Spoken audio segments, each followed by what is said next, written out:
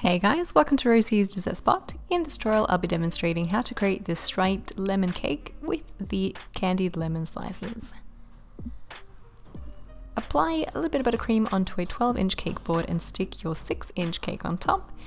And because we're going to be filling with lemon curd, it's a very soft filling, and under the weight of a regular cake it'll seep out to the side, so you want to create a dam of buttercream around the outside of the cake and fill in between with your lemon curd. Alternatively, you can mix your lemon curd with some frosting to make it a little bit more stable, but you still probably want to add a very small barrier just in case anyway. I'm going to continue this process and layer 4 layers of cake in total, so it's 2 6-inch cakes that I've baked and I've cut them both in half. I like to bake my cakes in 3-inch tall cake tins as well.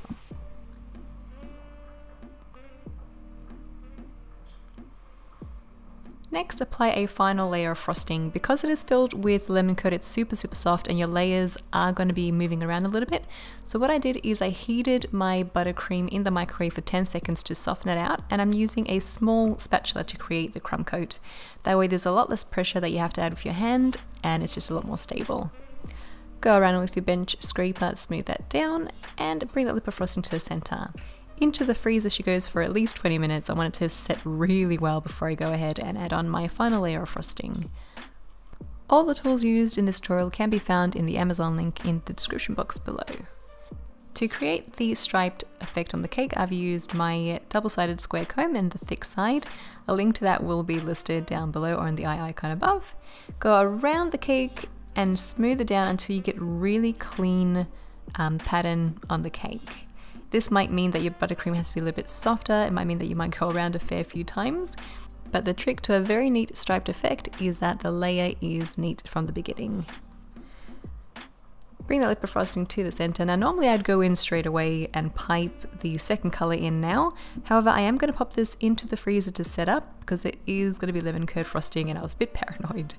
So once that's set, about 20 minutes or so, go in with your second color. I've chosen yellow because this is a lemon cake.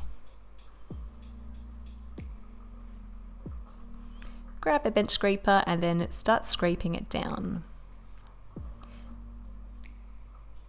It might be handy to use a metal scraper in this case. I find that if you do freeze your cake first and you scrape against it, it does tend to create little bubbles and scratches in your buttercream. So if you were to use a metal one and heat it under hot water, it'll eliminate those scratches and leave you with a very smooth finish. I didn't actually have any problems with the acrylic one, but if you find that you do, metal is a great way to go. Bring that lip of frosting to the center and then back into the fridge she goes to set while we create our decorations. What I'm making is a meringue top, so I'm separating my egg yolk from my egg whites. Prepare double the weight of your egg whites in icing sugar or caster sugar, and then combine it over a double boiler or a bain-marie. Whisk it constantly until it reaches 170 degrees Celsius and it looks a little something like this. If you were to touch it and run it between your fingers, you should not be able to feel any more sugar granules. That's when you know your egg whites are ready to whip. Let them whip for about 5 minutes until they create nice stiff peaks. This was good enough for me. I filled a piping bag with the mixture and then onto the cake. If you wanted those really pretty peaks at the top that are totally long and folding forward, go for a medium to stiff consistency. If you were to go really stiff consistency, you end up having a more pointy and less rounded tail on your meringues. Zap it with a blowtorch, make sure that it loses its gloss, that's how you know it's ready, or slightly browned.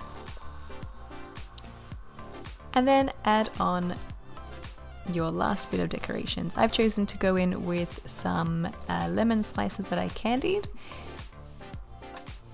And I do have a tutorial on this linked in the eye and in the cards at the end of this video. I didn't use any extra buttercream to stick them because they are candied and made of sugar. They are pretty sticky on their own. You can add another row above, which will look really pretty as well, but I just stayed with the one row. And there we have a lemon cake with lemon curd filling and meringues to decorate. Super, super fun, super easy to do. I also have a tutorial on how to make the lemon curd, and I'll link it in the eye above and in the description box below this video. If you guys enjoyed this tutorial, then give it a go, and if you do, hashtag Rosie's Dessert Spot so I can see your creations as well. If you haven't subscribed, don't forget to do so. We upload a new cake decorating video every Tuesday. Time to cut this baby open and have a taste, I think.